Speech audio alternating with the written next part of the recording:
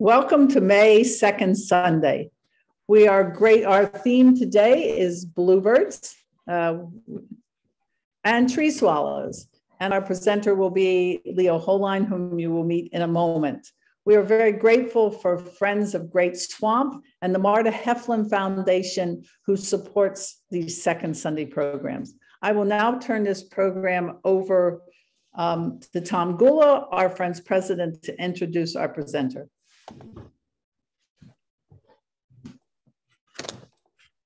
Hello, everybody. I'm just going to introduce Leo Hollein, who is going to tell you everything you possibly ever wanted to know about bluebirds, tree swallows, and whatever else comes to mind. So, Leo.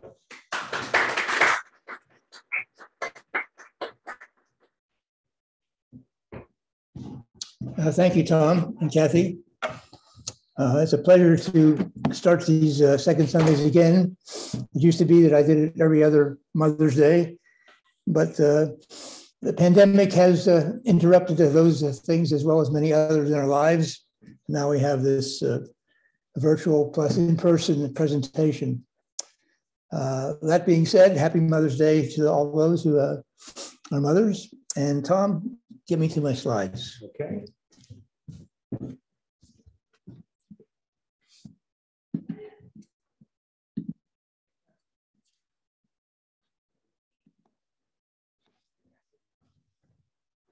Okay, I assume that those are virtual, have one slide all about bluebirds and tree swallows. The people that are present here also have the advantage of seeing what's coming next. We couldn't get rid of that for some reason. Okay, on this first slide, we see the two bird species that most frequently use our boxes in the swamp. On the right-hand side, we have the bluebirds. The female is on top carrying some food for the young. You can tell she's a female. She has the white eye ring and more of a grayish hair. And at the nest hole is the male, who is more attractive, which is true in most species. And after he's finished, the female will come down. On the left-hand side, we have the tree swallows. When they are fully adult, tree swallows have the same plumage, male and female. However, they're sort of unique in that the female only requires the adult plumage in her second year. So the bird at the nest hole is a female first year, and the male is on top.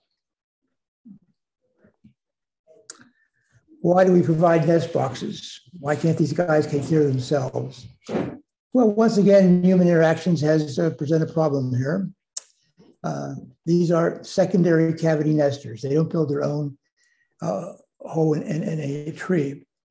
Woodpeckers, primary cavity nesters, have their own ability, tend to only use their hole 1 year, so the next year a tree swallow or a bluebird could use it. Historically, these old holes from natural or from woodpeckers were abundant, but in modern times we don't believe in leaving dead trees stand, and deforestation has removed a lot of possible nesting sites. Add to that the introduction of non-native cavity species like house sparrows and starlings increased competition for these nest sites. As a result, at the middle of last century, bluebirds were in a significant decline, and the public stepped in to help the situation. I'd like to give a little history of the Bluebird Trail right here in the Great Swamp. The initial boxes were installed by Boy Scouts or those who can become Eagle Scouts from about the late 60s to the late 70s. A lot has been learned now as to how to situate these boxes and how they should be designed. These were poor box designs. They had different hole sizes so that starlings could get into them. Starlings can't get into the 1.5-inch diameter hole, which we now have in the boxes. The locations were not productive. You don't put these things on a tree. You got to put them out in the open field. Then the staff of the Great Swamp took over. They're always anxious to work with animals that are in decline. And they led a well-documented effort. They standardized the box, post, and predator guards. Unfortunately, the posts were made out of wood and 4 by 4 inches and had metal predator guards. Mice are remarkably able to get through the smallest hole between those predator guards and the holes. So when what was unusual to have like 25% of the boxes with mice in the spring. They also put the boxes 100 yards apart, which if you read a book says they can do that, but those are under perfect conditions. Here at the swamp, bluebirds require more land because there's few open meadows or grasslands. The refuge abandoned this effort due to the cost-benefit analysis as they saw it. And there was a period of benign neglect using a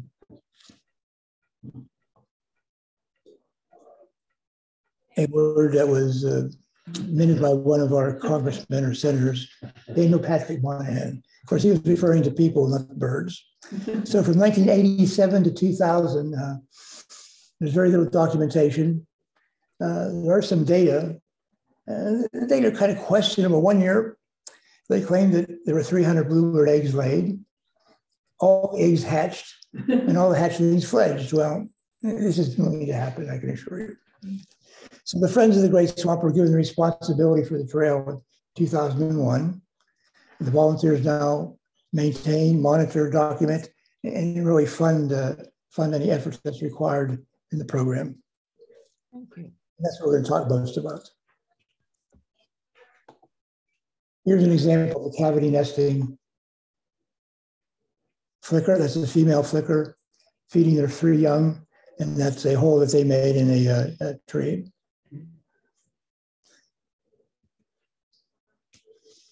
The Great Swamp is an unusual, not the best situation for bluebirds. We have a lot of water, and a lot of water attract tree swallows.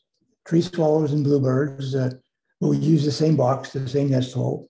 And if there's only one box, there's a competition between them.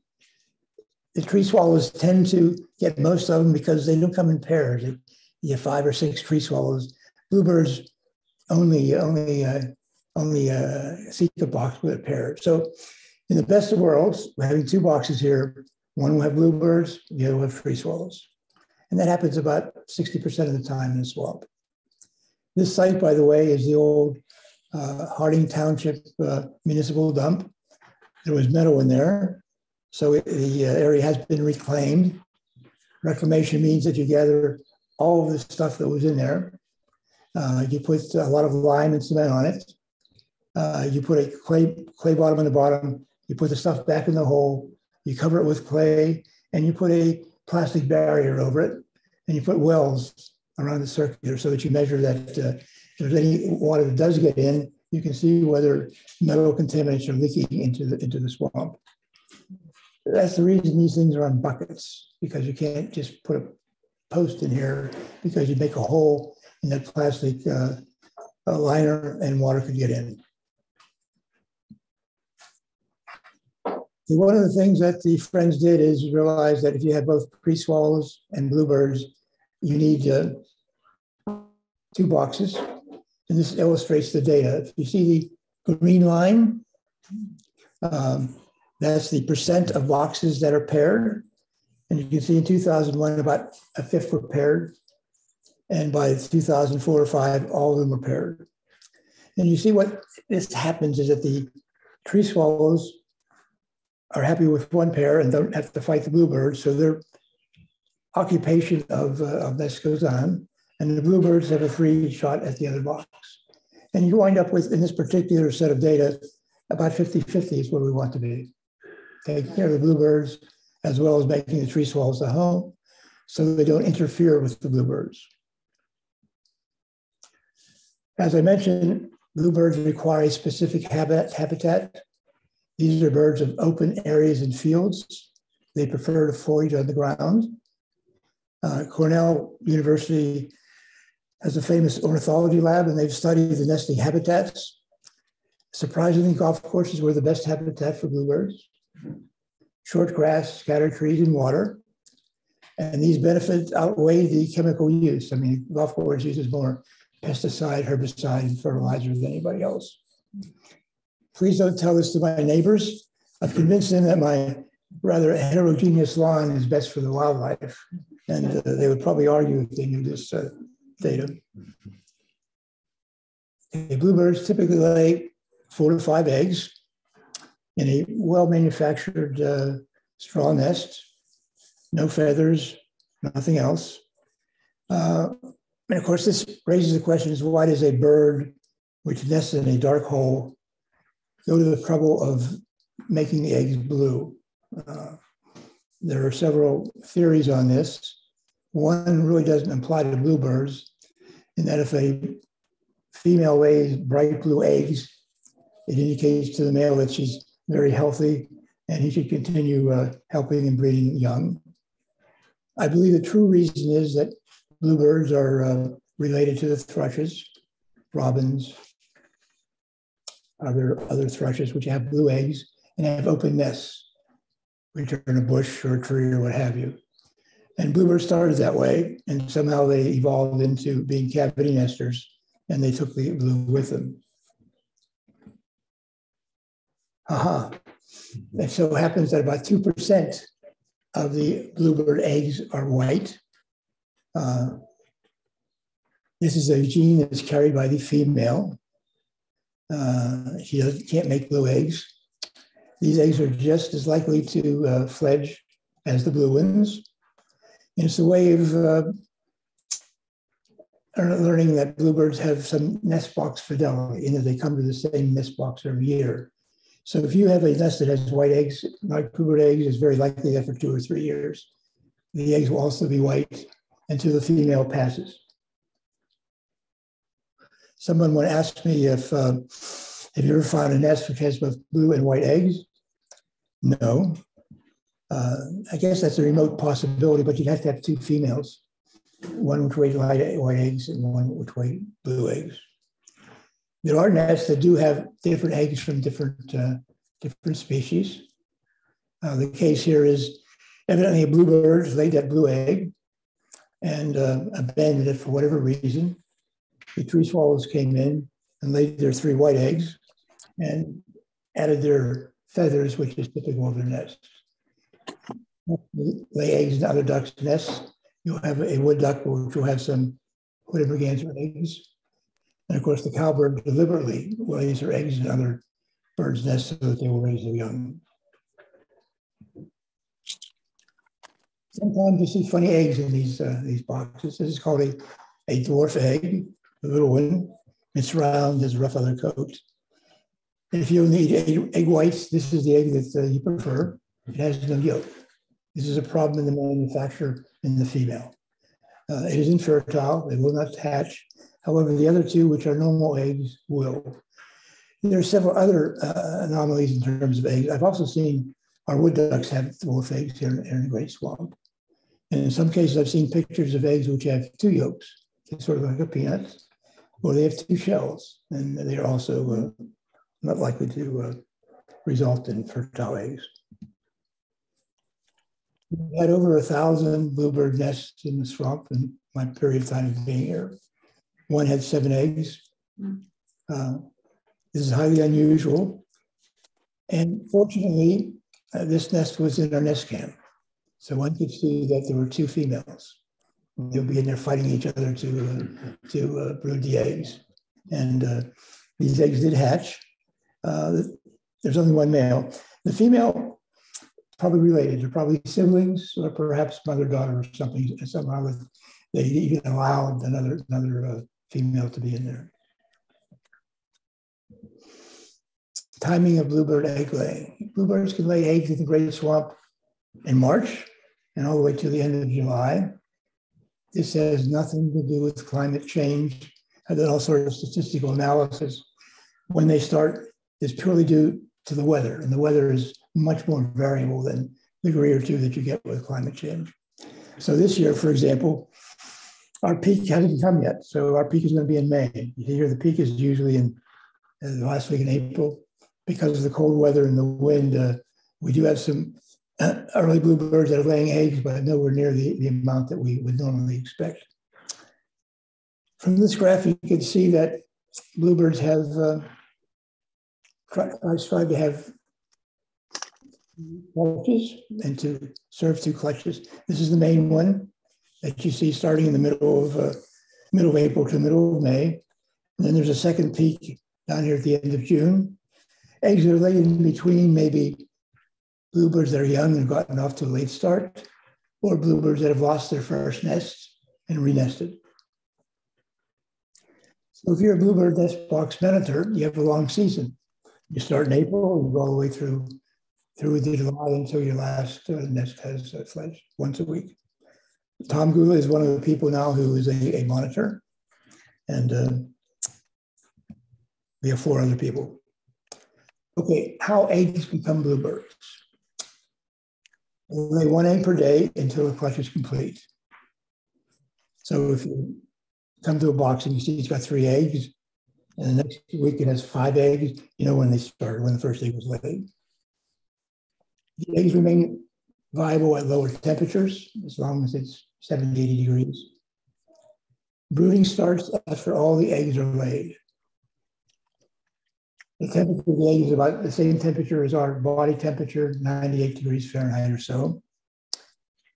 Only the female in the bluebird, I mean, this is what bluebirds broods the eggs, because the female, as they call a brood patch, if you would pick up a female during breeding season and turn it over, you can spread the feathers on the belly and you get the skin. And the skin is what they use to contact the egg, a very efficient way of maintaining the egg's temperature while reheating the egg. The eggs hatch in 14 days. The hatchlings are naked, i.e. it's bare skin, no down, no feathers. And the hatchlings fledge in about 19 days. Also, the bluebirds tend to feed their young for 2 weeks after they fledge, so this delays their second nesting. That's why in New Jersey, we only get 2 bluebird nestings. If one would go down to South Carolina, you usually have 3 because of the longer breeding season. In case you have any questions, this is not a this is a common tern. I show this because the way bluebirds eggs become is quite different from some other animals, okay, some other birds. This is a tern. They nested colonies on the coastal islands or coastal shores. They defend each other. If you walk into a tern nest, they go up in the air and they come down and they attack you. And they'll actually hit you, unlike these ones. So the way the tern works is that they lay 1 egg every other day, usually 3 eggs, and they brood the eggs immediately. Okay, so that first egg is going to hatch. That's the furry one you see on the left-hand side. The wet one there is just 5 minutes or so. About 5 minutes, it'll dry up. And the third one hasn't hatched. Terns feed their young with sand eels, little fish, and what have you. And as any fisherman knows, some days you catch a lot of fish, and some days you go fishing and catch nothing. So the idea here is the tern is going to be sure that if it's limited in the amount of food it gets, the first chick is going to survive. It's going to get the food. If it gets more, there's a possibility for the second and the third. So they're not putting all their resources into the general population the way a bluebird would.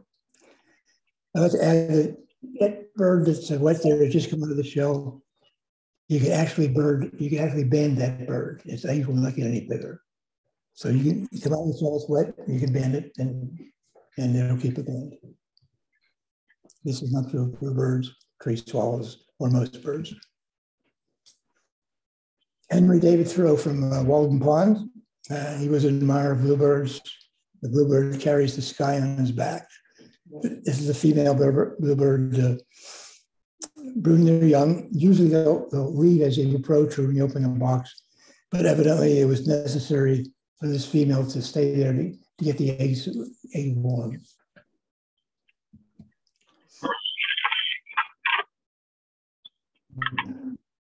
Ignore that. Somebody just logged on and they have a Laurel will mute them in a second. Cornell, I used to send in all our Bluebird data to Cornell, and they did a study on Bluebird. So they sent me several data recorders about the size of a dime.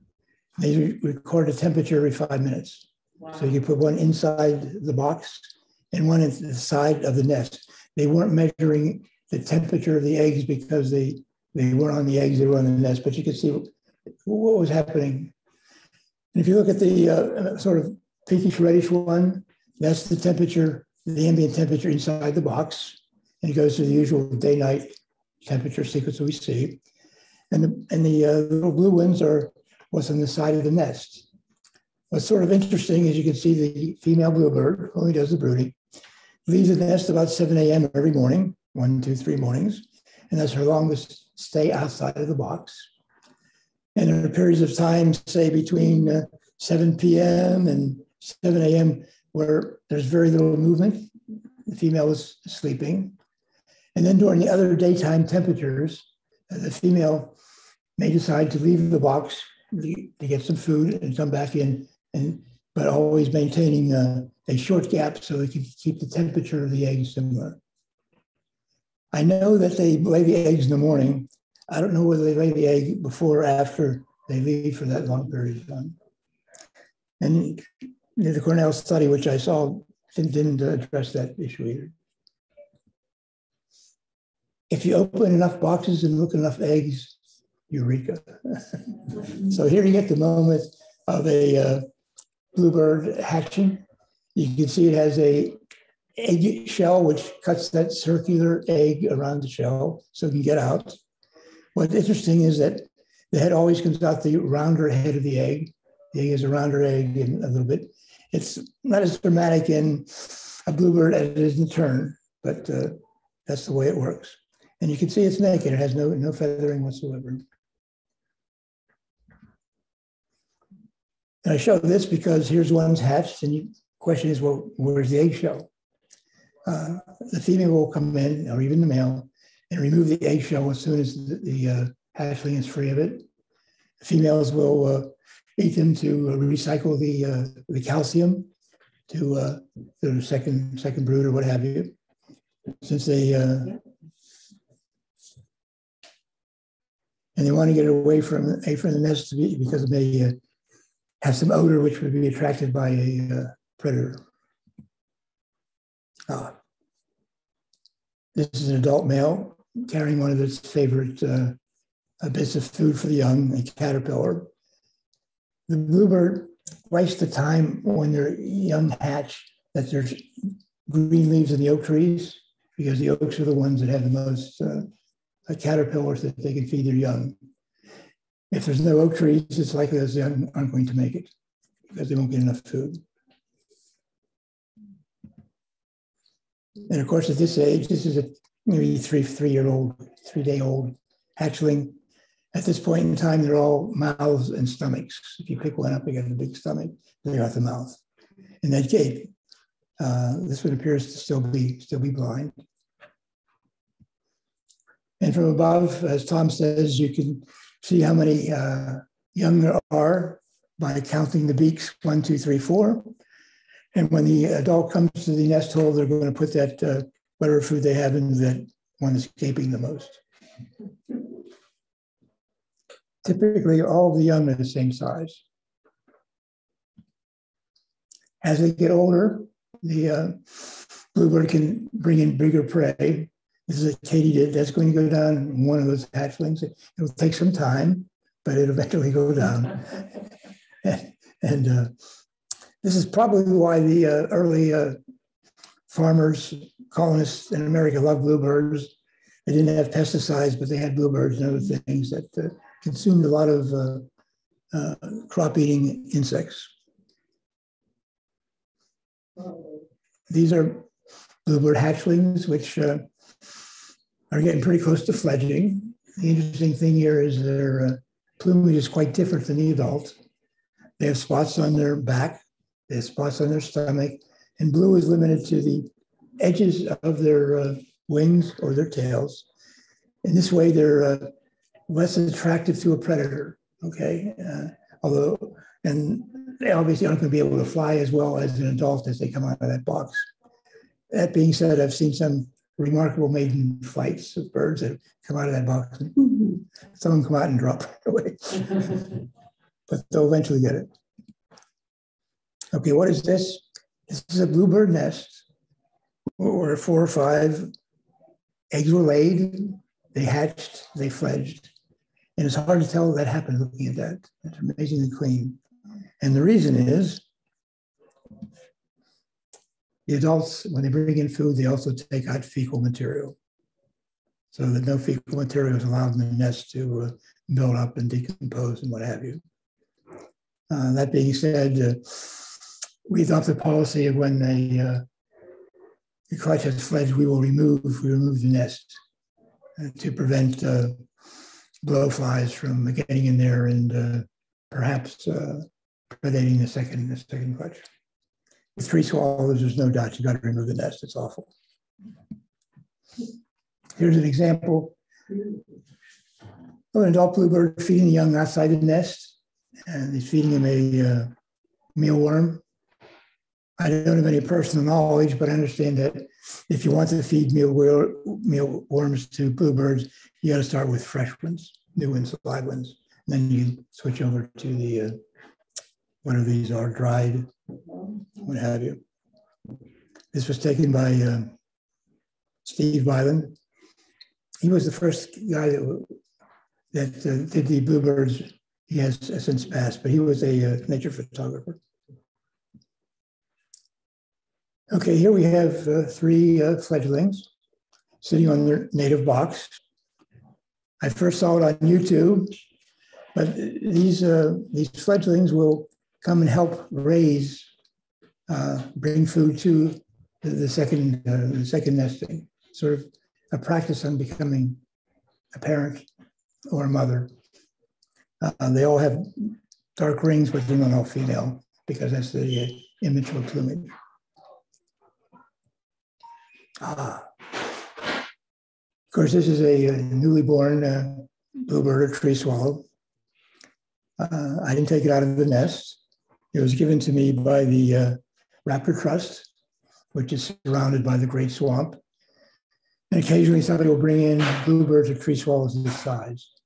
It's very, very difficult for a human being to spend the time and effort to raise this thing.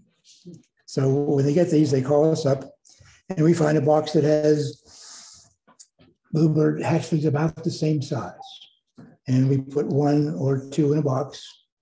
You come back a week later, and it's still there, and it's the same size as all the other ones. And they're very successful in taking these orphan birds and raising them. I don't know if they realize they have an extra young or they don't care, but they do a nice job. Once we were desperate. We put 2 into a box where we knew the eggs were going to hatch soon. They survived, the eggs hatched, and they all made it. If one dies, it's usually because we got it so late that there was no hope.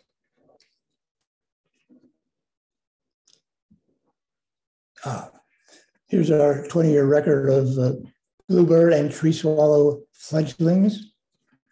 If one looks at the left-hand side, you can see that it's predominated by tree swallows, the red columns, and the bluebirds were certainly, it was more of a tree swallow trail than a bluebird trail. As a result of pairing boxes and also spreading them out, we got to a period where it's probably equal between bluebirds and tree swallows. And then recently, one can forget about 2020, we were not allowed to look at our boxes from the middle of March to the middle of June. So we're missing a lot of data. So that's just in there for records, but it doesn't really reflect what happened. But you can see there was a definite fall down in the number of bluebirds as you go from, say, 17 to 19. This coincided with a great increase in the number of house wrens that nested in the swamp. You cannot reduce the house wren population by flooding an area with boxes. You'll just get more house wrens.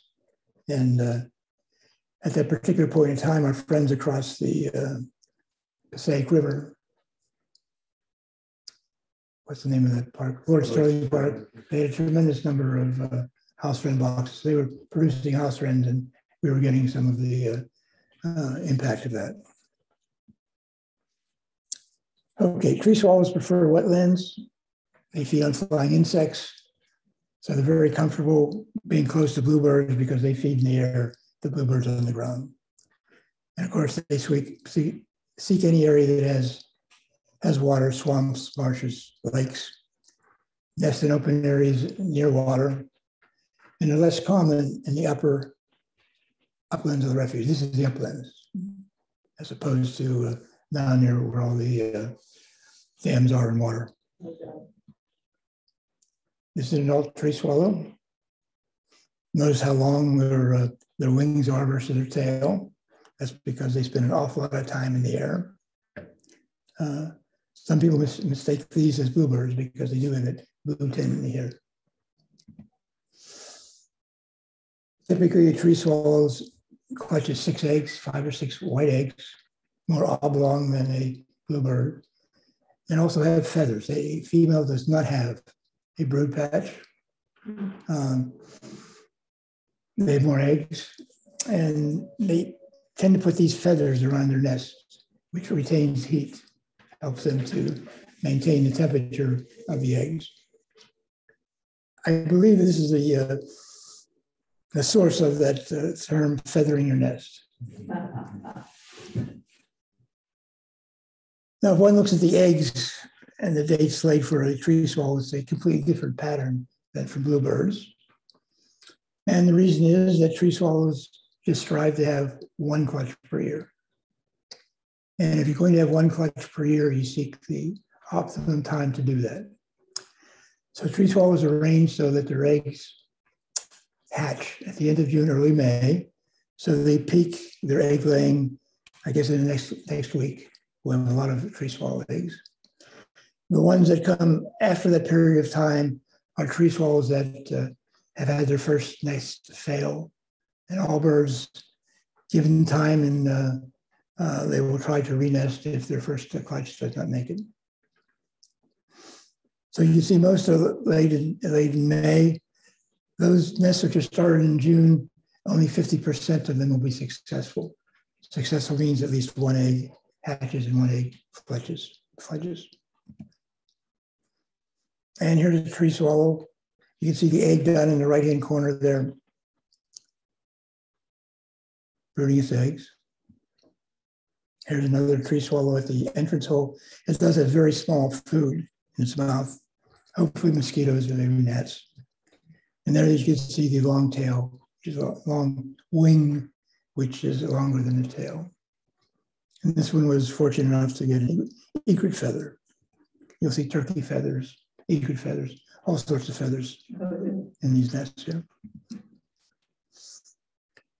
Okay, and here's again, count the open beaks, 1, 2, 3, 4, 5, 6, typical 6. Again, that wide yellow gape. I think a cowbird has a red gape. That's the only one that I've seen that doesn't have a yellow gape. And these are a little bit older. You can see their eyes. Again, a tree swallow hatchling, which is getting pretty close to being fledgling. And again, a dull coloration, so that they're less noticeable to falcons or hawks or something that feeds on birds in the area. Eggs in a clutch. There is a difference in the number of eggs laid by a bird depending upon the timing. The biggest thing here is the red, the tree swallows. You can see that it's typically on average 5 in May, but all the way down to 3 in June. That represents the fact that the amount of flying insects we have in May is really high, and those in June, which will hatch in July, there's a lack of food. So we made some effort to realize that. The same thing can be said about bluebird. They be tired, or the amount of available food has decreased. There isn't much isn't much difference.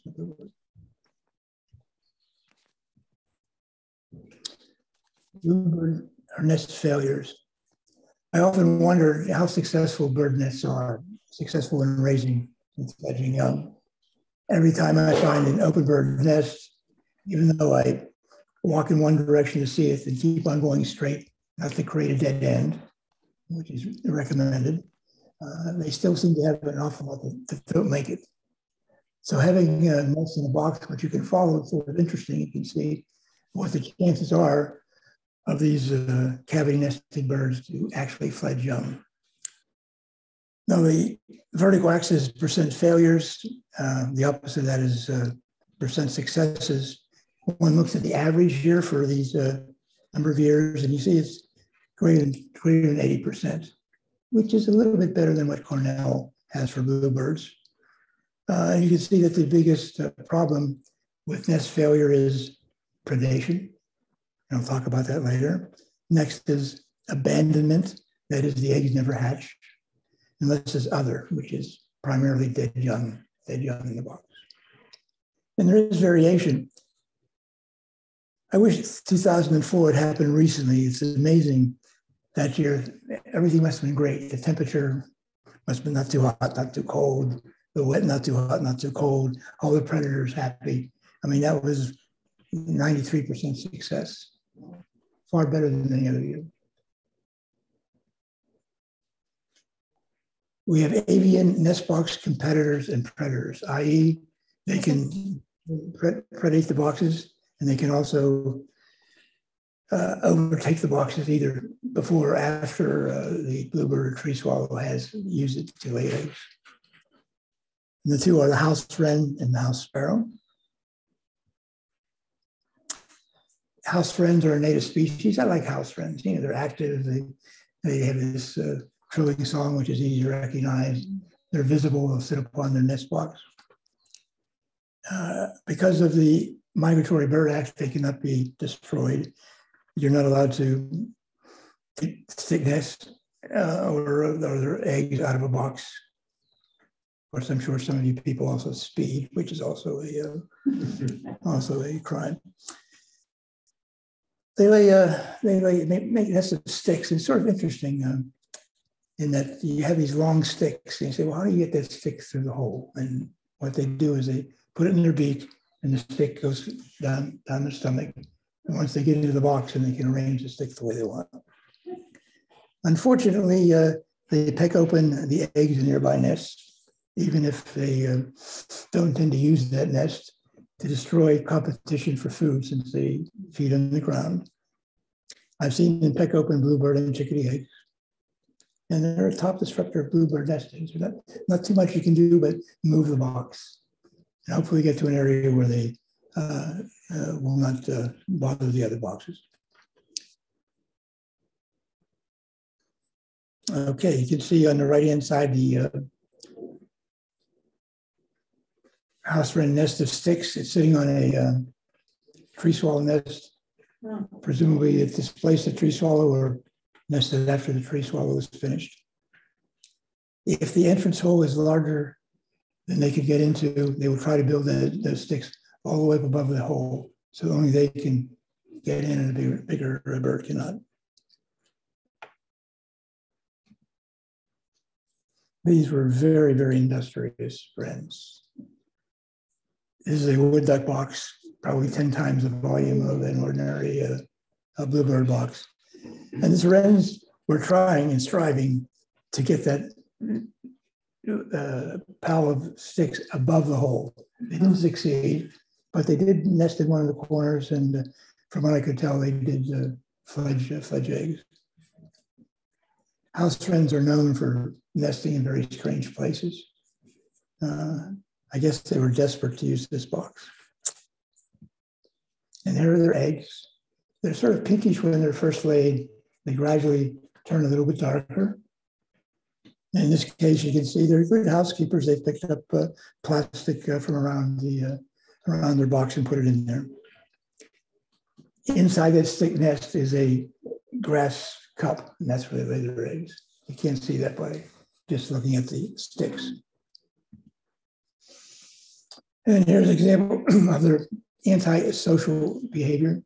They will go into a box, peck open the egg, and then dump it out at the entrance hole. I once came across a wren that had just dumped an egg out, and a female bluebird came screaming out of the trees and chased the wren away.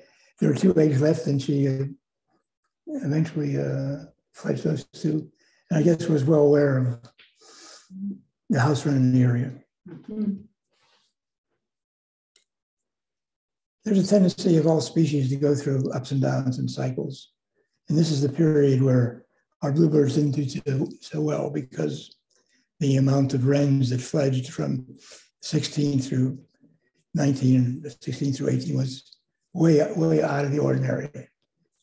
I feel because of the wrens that were being raised next door. A wren really takes place of a bluebird in these paired boxes. The bluebirds and wren both are feed on the ground or in local trees. The tree swallows in the air. So most of the time when you have a wren nesting, you'll be a tree swallow in the other box. I think only once I've seen simultaneously wrens and bluebirds in the boxes.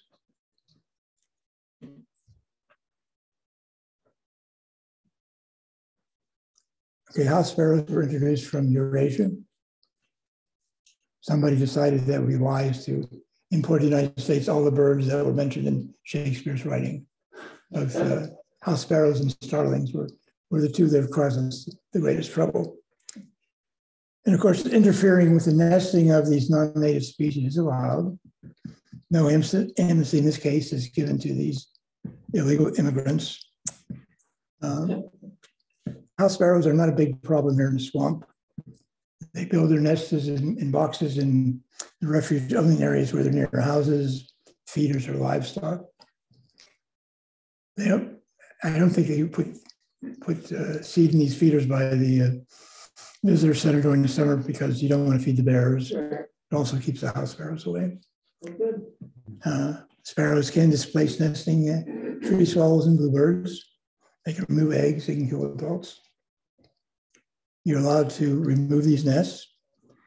Through trial and error, we've learned that the best way of doing this is to let the sparrow lay their eggs, let them brood them for 7 to 10 days, and then remove them. Their hormones tend to change, and they won't immediately start laying eggs again. I learned that because one year I had 5 weeks in a row I removed eggs and nests from the same box. And I also tried to hard boil the eggs and put it back in. But somehow they know that egg is not viable. They lay eggs anyway. And you could try to capture the adults, but that's impossible in a place like this. This is a house sparrow nest. It's sort of messy, a little bit of everything. They're spotted eggs. They have either a light green or a light blue background. Somebody in Cornell was seeking data to see if they could correlate the green or the blue with the habitat or something else.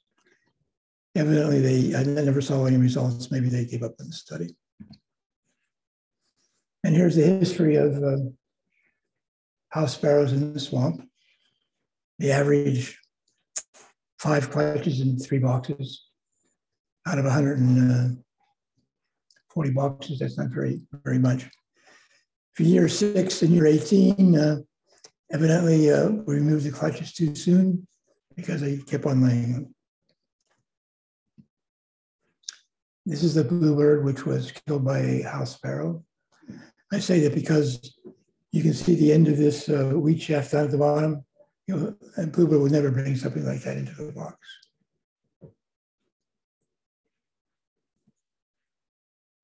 And we have a lot of mammalian predators in the swamp. Predator guards can stop the mice and long-tailed weasels. Flying squirrels are deterred by distance from trees. They can glide, but not forever.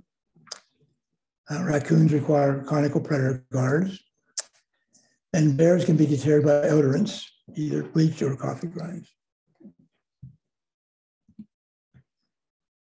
Raccoons are very clever. I don't know why they put a box next to a tree, but you can see they climb up on top of the box and reach in with their hand. People say this is not prehensile, but I look at that hand and I say, gee, that top teeth sort of looks like a thumb. They can open a doorknob. They can do a lot of things that people can do with their hands. Tom, I held this raccoon when I took that picture. Yeah, he was a great guy. Okay, the raccoon was dead. Okay, here you can see signs of a raccoon raid. Raccoon hair caught by the edge of the box there. They climbed on top, and then you see the claws at the side of the box. And sometimes, well, they try to get the eggs or the young, they may pull out the nest, so the nest will be pulled out through the hole. And if there's any way that they get to that box, they'll get to it. But we have them pretty much under control. And we all know that bears love bird feeders. They work on the feeders out here. This is my house.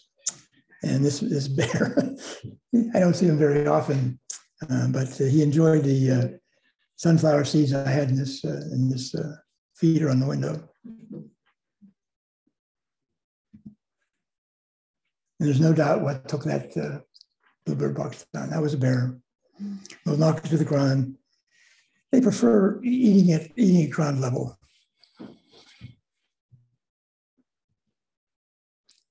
And this is our number of bear predations that we measured for years.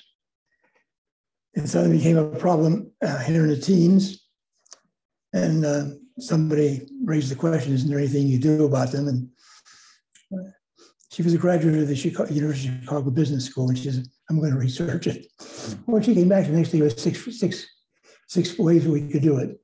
5 of them we knew weren't going to work. We said, the bear has this great nose. So if you can do something, okay, that will make them discouraged by the odor. Leave it alone. And she was right. So we used bleach, and then we went to coffee grinds. Unfortunately, in 2020, we weren't here, and the bears came back. Well, we'll take care of it again because we know there is a solution. This is the ultimate predator system we have. That brown thing around the fence post is a stovepipe guard. It prevents anything from climbing up. The garbage can lid prevents a raccoon from getting to the box. And that can of Yingling soda down there was filled with bleach, and that prevents the bear from wanting to go to there. Of course, as being a leader, I had to buy the beer, empty the cans, and then put in the bleach. I volunteer to help. We can use all sorts of volunteers. You don't have to be like birds. You know, you can build houses, what have you. But you had to keep on filling these things because it evaporated. So the coffee grinds are good. You can put them around, and they seem to work as well. The southern flying squirrel. These are pretty common, but they're purely nocturnal. So unless you make a big effort, you're not going to see one, or unless you happen to come on to where they're nesting and flush them. You can tell they're nocturnal because of the big eyes, the whiskers, and of course they have that famous membrane from the equivalent of their elbow, their wrist to their ankles. There's actually one on the tree, you know, in the exhibit room, in the map room. You can look up and see what it looks like. Because these things are like an airplane. Into the wind, they can actually elevate, but they can go pretty fast. The first time I saw a flying squirrel was in a bluebird box. I opened it up, and there it was. Oh, boy, that's a big mouse, but it wasn't a mouse. You know, sitting beside a bluebird that it killed. So, and that post was right next to a tree. I don't understand why it was put there. Sometimes in the winter, these things are like the same size as a chipmunk. Chipmunks go underground. That's how they keep warm during the winter. The flying squirrels will amass in boxes. Twice we've come across wood duck boxes that have 5 or 6 squirrels. Oh. In this case, You open the box and they tend to leave. This one got on my shoulder and Tom took the picture. But not only do they prey on bluebirds and other birds, but screech owls will prey on flying squirrels. And the screech owl eats everything but the tail. The tail is big and long, but doesn't have a whole lot of meat on it, I guess. These are white-footed mice. These are the only mice that seem to get into the boxes. However, the predator guards have basically eliminated them as a problem.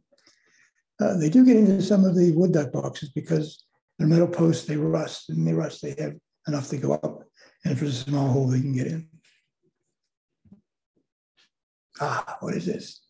This is the long-tailed weasel. They're terrestrial. I've only seen one. Steve Byland took this picture. They're small enough to get into a 1.5-inch diameter hole and get a bluebird. I had a beautiful picture of a bluebird with his head bitten off, but Laurel doesn't know how me to show it anymore.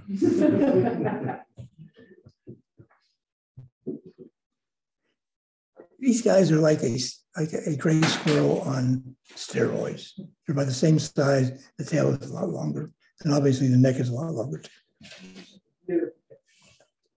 And here we have our reptilian predators. This is a picture Tom made in his youth, but we have seen these in refuge. It's sort of frustrating. You'll come to a box that had eggs or had young, and you open it up and it's completely empty. They didn't fledge. The snake leaves no traces. This is a black racer. It's very fast, as his name suggests. It can climb. And if you have a bush around where it can reach out over the predator guard and get in. Abandonment. You follow a nest, and after 3 weeks, the eggs are still there. They're cold. They've been abandoned. And there's many reasons for this. One is infertile eggs or improper incubation. We had one box that for 3 consecutive years, they laid 4 eggs, they never hatched. So it was clearly the same birds. And clearly there was a problem with incubation or infertility. At death of a parent during brooding, there's no way one bluebird can raise a flight and brood the eggs and raise the young. And in July, you'll have tree swallows give up. If there's no food around, they will just leave, head for the marshes along the coast where there'll still be lots of insects for them to live on, or flying insects. Overheated eggs will not hatch. We do have ventilation and shade presented by the roof being larger than the size of the box. Bluebirds can keep their eggs warm, and they can go in and out of the box to maintain the temperature. And we have ventilation. Starvation, the last major cause of failure. Nestlings grow from a small adult to a hatchling in 19 days. They're eating machines. And if they are not fed regularly during key growth periods, they can die. Bad weather, like we're having now, could interfere. I mean, birds don't fly very well into a 10, 15, 20 mile an hour wind. If it rains and visibility is poor, they can't see the prey. And that will result in dead hatchlings.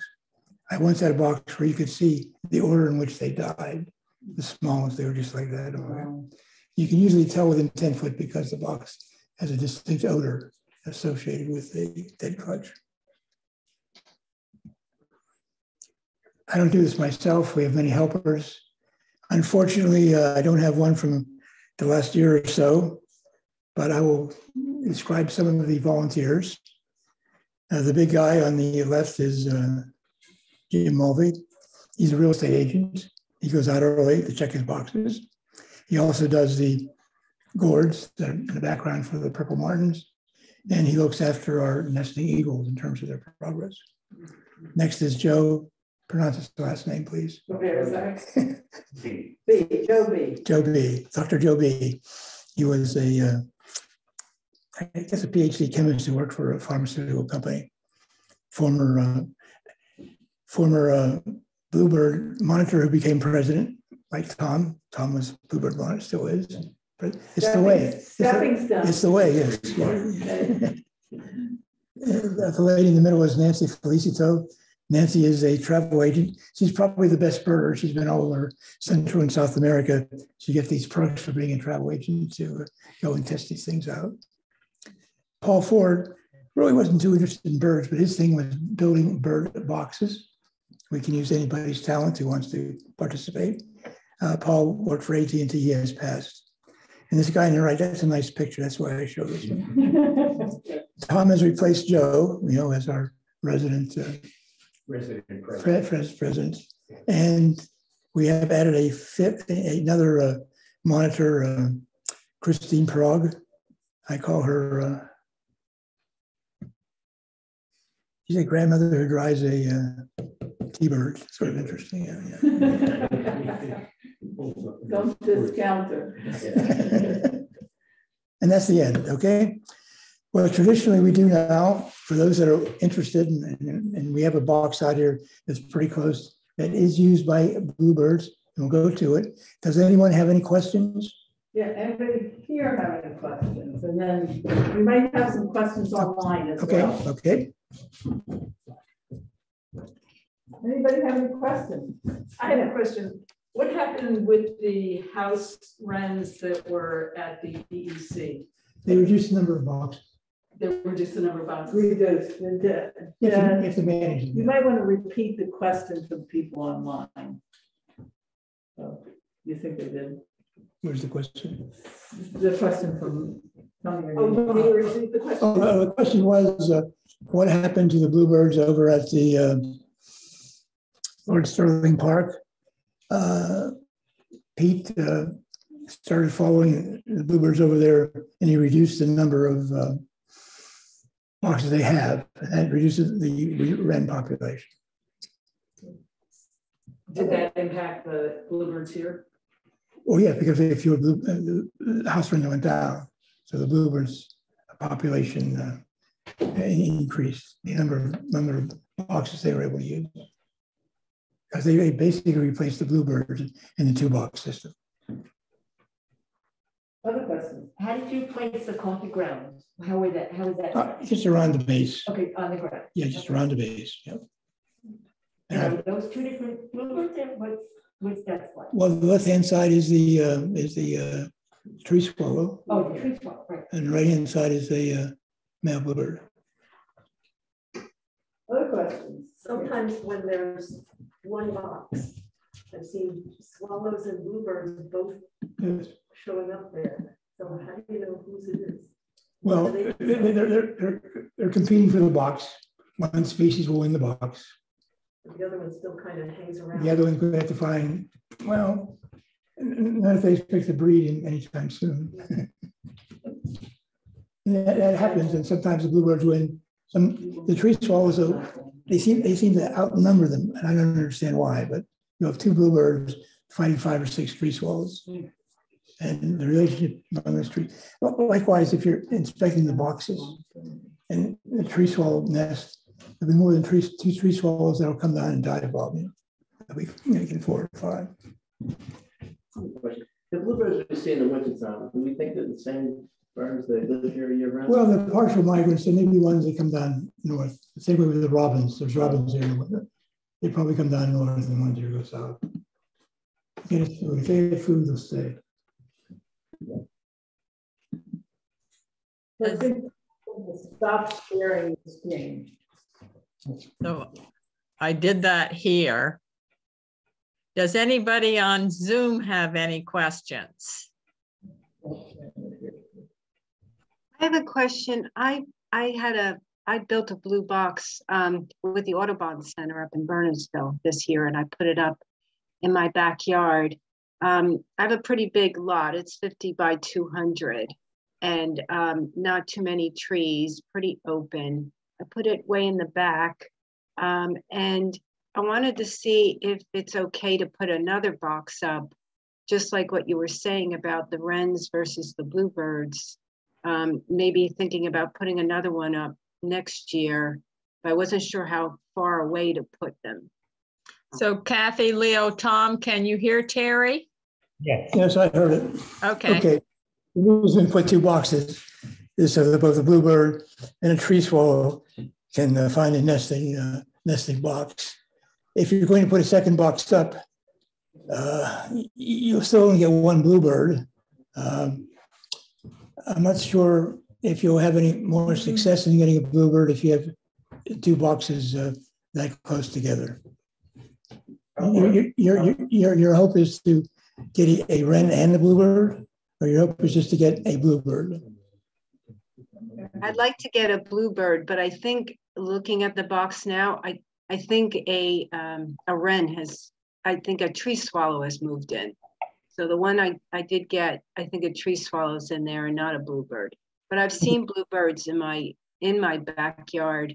I'm not sure where they're nesting, but I've seen them come and go. Well, if you have tree swallows, then having 2 boxes on posts, maybe 15 to 30 feet apart, would provide a good spot for a bluebird and a tree swallow. Okay, that's good to know. Thank you. Anyone else on Zoom?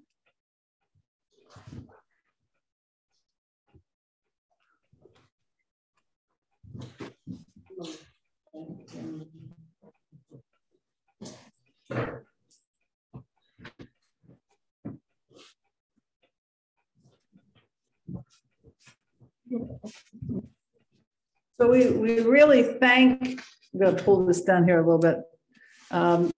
We thank Leo for all you do all year round, you know, and getting the Bluebird boxes ready and monitoring, and the reports he writes are incredible, and he writes articles as well for our Swamp Scene newsletter. And we have a little something for you to share with your wife on Mother's Day here. So thank you very, very much. It's been delightful. Thank you. Also, when you come to the refuge, make sure you look for those paired boxes and realize all the work that goes into monitoring, establishing the trail, maintaining it. And we thank all the monitors that help Leo also. So thank you. It's been a wonderful second Sunday. We hope to see all of you in June. And we are now going out to look for bluebirds. So wish us well. Enjoy. Take care. Bye-bye.